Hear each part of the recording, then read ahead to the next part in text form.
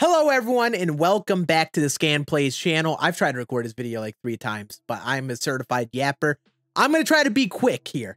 Let's go through our new content we got in Diamond Dynasty today, from the pack shop to what's coming up soon with the Easter egg program. My goal with this series is to kind of check in on you all whenever we get new content and give my thoughts on them, and also my thoughts on the current meta of Diamond Dynasty, so you know which cards to use or maybe what strategy to follow depending on how you're playing the game. But let's not waste any time. I'm going to go into the pack store before I continue the yap way too much. We got some new cards, including a free pack, Mookie Betts 85 overall. Very solid beginner card. He's got a high stride in his swing, so Mookie Betts is always like a favorite swing in Diamond Dynasty. For that reason, and also just being a pull hitter typically, like those two combinations are two things that make hitters very favorable. And Mookie should be solid as like a starter card. I think you could use him with the Greg Maddux boost too if you're running that. Obviously, if you're playing the game all the time, you have something like a Colson Montgomery or other shortstop or middle infield options, Mookie might not have the long-term play, but a fun card to get nonetheless. I like these free packs. I'd love to see them, expand this to maybe free choice packs where you get some better odds or just in general a chance at some good players. I would love to see that as we keep going here throughout the game, and we'll have to see how that goes. Speaking of choice packs, we have a new fresh start choice pack. All these players are new players on new teams this year. So, initial thoughts. We got our base round, which is just your basically guarantee. You're going to get at least the base round, and I think a couple cards can be solid here. Like Rhys Hoskins is some good pop. A little low in the vision, but not low enough to get boosted by Byron Buxton. But could be a good first base platoon option, or if you want to take a chance at the pack, could be a fun option to try there. But I don't think this card will be a top option, just because that contact versus righties is a little bit low, and him not getting the Buxton boost might hurt in comparison to some other first base options. But Hoskins should be fun. He could be worth a try for you. Michael King kind of feels similar in that, he's a solid starting pitcher, a little low in the stamina, which is worth noting. If you're really trying to extend pitchers in ranked and maybe trying to get to World Series and, get the most innings out of your starters, it's going to be problematic. It's not going to be easy to pitch long into games with them. And he does have sinker, slurve, changeup, which is good. But for a starting pitcher, you'd love to have 5 pitches and maybe a second type of fastball besides the sinker to work in, besides the 4-seam, like a cutter. Maybe you want a different type of breaking ball, like a slider and slurve. Or maybe you want some more velocity. He doesn't kind of have any of those. So I don't picture him being a great starter, but it's probably worth the try if you're just desperate for some starting pitcher options. He's only 18K and he'll probably keep getting cheaper. Tyler O'Neill gets boosted by Byron Buxton, meaning he's going to get over 90 and 100 power versus both sides, 93 fielding, and 99 speed. That'll be a very fun card. I don't think he's going to be top tier as you get up to Hall of Fame and Legend rating, because 73 and 76 contact is a bit low. But if you're just starting the game, if you're on veteran all-star rating, and you're just looking for some big power, this card should be really fun in the outfield. It also will be a top-tier fielder. That defense will be great. That 85 reaction and max speed and 93 fielding you'd get with the boost is very solid. So, if you're looking for that third outfielder and you haven't found it yet, I would really recommend Tyler O'Neill here. I don't know why I forgot words. Chris Sale is a solid, safe option for a starting pitcher. I feel like he can have play on all the difficulties. He has a funky motion. He throws across his body. It's tough to read those slow sliders across the body, and he could be very solid. I think the only part of the game that he's not really great in is against like the top tier, like legend difficulty players or the players who are just very good at the game, because he doesn't really have stuff that's really gross. He's got an okay fastball, a very slow loopy slider, a changeup that probably isn't too great, and then a sinker, which, it's not outlier or anything. So good players will probably crush him. But if you're on the lower parts of ranked or even just trying to get to World Series, I could see him being a solid, like, 3, 4, 5 starting pitcher at the very least. So if you get this pack, he could be a safe choice. Jorge Polanco is another one of those players that has a favorable Diamond Dynasty swing. He's a switch hitter. Second base is a weak position, so there aren't many options there that are very good hitters. Yes, you're running bronze fielding out there, but if you keep using him, there's a couple of parallels will get him to silver. Unfortunately, again, he doesn't get the captain boost. So if you're running Buxton, he might not fit that the best. but he at least has enough contact to have some more longer play. He's at least above 80, which I think is a safe point to kind of dabble in Hall of Fame rating on. And I think he'll be good. He'll be a good second base option. A lot of people typically like Polanco cards. And, you know, 100 clutch, you'll take that all day as someone who could, you know, be a middle to lower part of the order hitter at second base. But now we got our rare rounds. Our rare round guys are typically more expensive. They're harder to get. And especially this first day, they're going to be expensive. But keep an eye out on these guys because some of them could be very solid. Also, I think they could have some play when they get cheaper because they're not going to be as expensive as they are today forever. These three players are why I think this is the best choice pack. We have Corbin Burnes. 102 hits per nine is very solid. He's got the sinker cutter. He's always a very solid starter on any version of his card.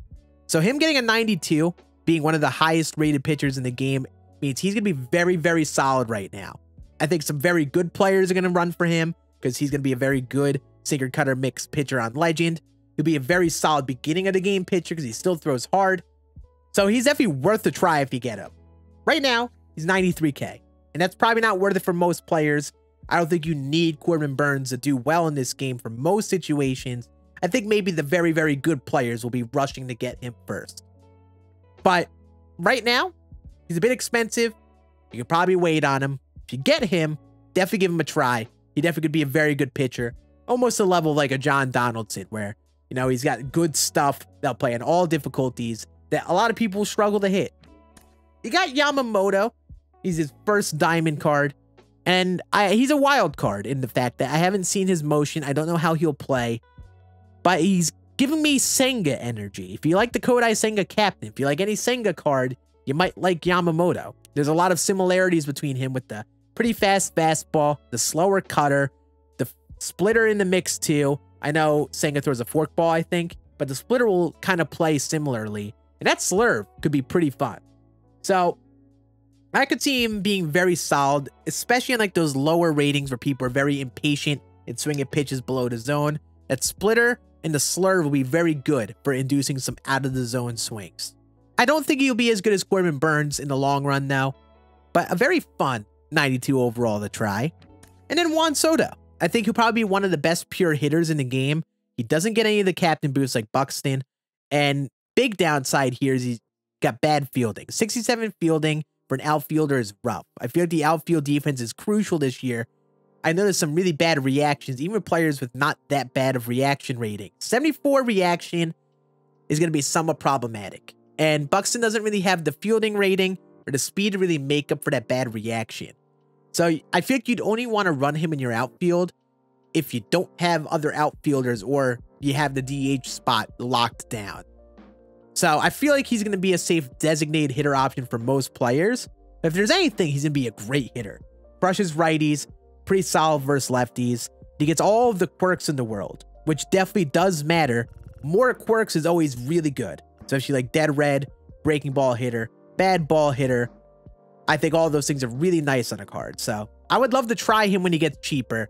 Again, 90K for this card, I probably wouldn't go for. If you want a big boy DH like him, go for Yordan Alvarez's live series. He actually is a better, well-rounded hitter if you're just going to throw someone in the DH spot. And I'm pretty sure he might be a little cheaper too right now. But yeah, overall vibe of the choice pack. Good pack in it that the players are fun. If you were to get these players, basically all of them could have some play. Maybe besides like Michael King and Rhys Hoskins. I think a lot of these cards could have play on teams. You know, unlike the Soul series, we had some questions like Yuki Matsui. I'm not sure how he felt for lefty Merrill and Daniel Hudson. Weren't really great for the type of cards they were either. I think the main guys were like Muncy and Will Smith, Evan Phillips, and maybe Bogarts. I think this pack has a little bit more play. So I'd say good progress on these choice packs. But like I've been saying, if you're really playing the long run like me, trying to get Babe Ruth, or just trying to save up stubs, I would not buy these packs. Only buy them if you want to have a fun time and just take a gamble on something. Some people play the game that way, and don't be afraid to do that. We got Jason Bay as well for the headliner, and he's actually a pretty good hitter. I mean, for an early game outfielder, this will have some play. I mean, I think Juan Soto would be the guy I'd go for, but obviously Juan Soto isn't 17K. He could be a very solid DH type guy like Soto, but again, that fielding, the 62 reaction mainly, is going to be rough. Paired with only 58 speed, he's going to get some terrible jumps. He's not fast enough to make up for it. So, again, only run this man if you have no other options to run in the outfield. But at the very least, he'll be a solid hitter out there. And then, that's really it for the pack store. Obviously, we've been getting a lot of pack stuff. I'd love for them to kind of start giving out these 40K packs that we've gotten along the way a little bit more often. Because, you know, guys like Paul Scanns and these 90 overalls that we've started off with are going to start to get out of date at some point. So, it'd be great to get them at some point soon, or at least drop their prices a bit so they become very affordable and worth a try for most players. But speaking of which, we have some new content coming this week. We have opening day coming around, so that means new event. We have an Easter egg hunt program, which he had last year, which gave some fun cards. And a new stuff to get progress in ranked. So the 29th will be a big day for content. You want to keep an eye out on supercharges as well. So if you haven't been collecting live series cards and just getting more of these players, it could be an opportunity to get some fun uses for your team, but also even get some stubs if you invest the right way and maybe sell some players while they're supercharged. But if there's anything we're going to recommend, it's an egg hunt. That program is going to be nice because we know there are going to be 5 diamonds in there. We found out from some of the hints they've put out. But I think the thing with this program is nice that you get more depth. You get more options.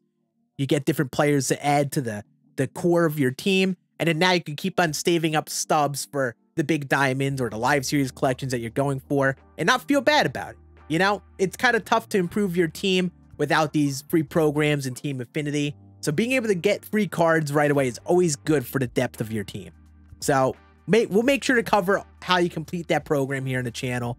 Make sure you sub. I have all of the details on how to get it done whenever that program drops on Friday. And overall, in terms of DD, with the power creep, you know, teams are getting better. If you've been consistently playing, you're probably getting some live series cards, improving that team bit by bit. As you see, this is where my team is at right now. We're getting there. I played a lot of Battle Royale, so I got Trout for stubs. I got Yordan Alvarez from a BR run, and I got Seager from a BR run. So I've been able to kind of get some quick progress on these collections by playing that mode a lot. And I feel like I've made a lot of progress. But for a lot of people, you probably got a lot of team affinity cards and spring breakout cards in your lineup. And you're probably even running some golds, which I think is still perfectly fine, especially in those lower rankings. You do not need the best team on paper to win games. I promise you that. So make sure you sub to the channel. I do plan on doing a tier list at some point soon if you want to know my favorite cards. Let me know in the comments which cards have been your favorite so far, because I do like to take that into account when I make these tier lists.